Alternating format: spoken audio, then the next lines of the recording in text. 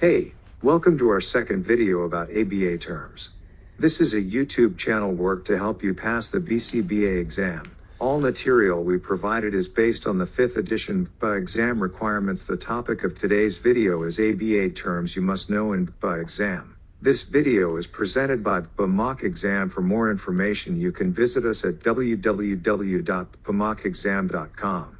Let's get started. Our first term is about positive punishment and negative punishment. Positive punishment is when an aversive stimulus, such as a scolding or a timeout, is added to decrease the likelihood of an undesired behavior. For example, if a child is throwing a tantrum in a store, a parent may give them a timeout to decrease the likelihood of the child throwing a tantrum again in the future. Or being assigned extra training when you break the rules or behave in an unprofessional manner. Negative punishment, on the other hand, is when a desirable stimulus, such as a toy or a privilege, is removed to decrease the likelihood of an undesired behavior. For instance, if a child hits their sibling, the parent may take away their favorite toy for the day to decrease the likelihood of the child hitting their sibling again. Both positive and negative punishment contingencies can have unintended consequences. Positive punishment can lead to fear or resentment towards the person administering the punishment, while negative punishment can lead to feelings of sadness or disappointment. Therefore, it is important to use punishment sparingly and appropriately. The second term is about socially mediated contingency and automatic contingency. Socially mediated contingency refers to a situation where a person's behavior is influenced by the consequences that follow from other people's reactions. In other words, a person's behavior is shaped by the social environment around them. An example of socially mediated contingency might be a child who learns to share their toys because they receive praise and positive attention from their parents and friends. An example of socially mediated contingency might be a person who starts dressing differently after noticing that their friends are dressing in a certain way. They're influenced by the social environment around them and want to fit in with their peer group.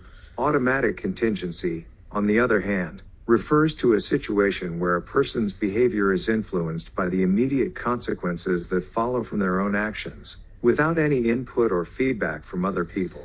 An example of automatic contingency might be a person who learns to drive more cautiously after experiencing a car accident, because they associate the accident with the negative consequences that followed.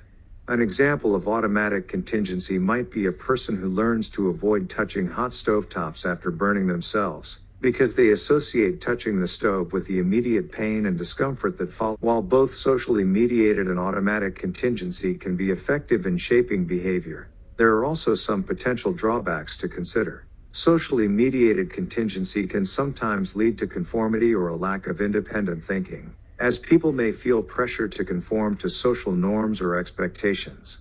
Automatic contingency, on the other hand, may not be as effective in situations where immediate consequences are not obvious or readily apparent, such as in long-term goals or delayed gratification. The third section is about three important concepts in behavior analysis: unconditioned, conditioned, and generalized reinforcers and punishers. Let's start with unconditioned reinforcers. Inherent and naturally occurring reinforcement. Let's start with some definitions. An unconditioned reinforcer or punisher is something that naturally, without any learning or conditioning, produces a positive or negative response. For example, food is an unconditioned reinforcer for someone who is hungry, and pain is an unconditioned punisher for someone who touches a hot stove. On the other hand, a conditioned reinforcer or punisher is something that has been learned through association with an unconditioned reinforcer or punisher. For example, money is a conditioned reinforcer because it has been associated with the unconditioned reinforcer of being able to purchase food or other desired items. A generalized reinforcer or punisher is something that has been associated with multiple unconditioned reinforcers or punishers. For example, praise is a generalized reinforcer because it can be associated with different types of unconditioned reinforcers, such as food or attention. A conditioned punisher could be a warning signal, such as a red light on a dashboard, which has been associated with the negative consequence of a car engine malfunction. Let's look at some examples. Say you have a child who loves pizza. Pizza is an unconditioned reinforcer for them, meaning it naturally produces a positive response. You could then use pizza as a conditioned reinforcer by pairing it with another behavior you want to reinforce, such as doing their homework. If the child completes their homework, they receive a slice of pizza as a reward, and over time, they start to associate doing homework with the positive experience of eating pizza. Another example could be a teacher who wants to decrease a student's disruptive behavior in class. A timeout, which removes the student from the classroom for a set period of time, can be a generalized punisher because it removes access to all types of unconditioned reinforcers, such as attention from the teacher, social interaction with peers, and the opportunity to learn new material. So, in summary, unconditioned reinforcers and punishers are natural stimuli that produce positive or negative responses, while conditioned reinforcers and punishers are learned through association with unconditioned stimuli. Generalized reinforcers and punishers are stimuli that have been associated with multiple unconditioned stimuli, and can therefore be used to reinforce or punish a variety of behaviors. The fourth section is operant extinction. Operant extinction is a behavior modification technique that involves ignoring or withholding reinforcement for a previously reinforced behavior. In operant conditioning, reinforcement is anything that strengthens a behavior. So, operant extinction is the process of removing that reinforcement to weaken or extinguish the behavior. Let's have some example.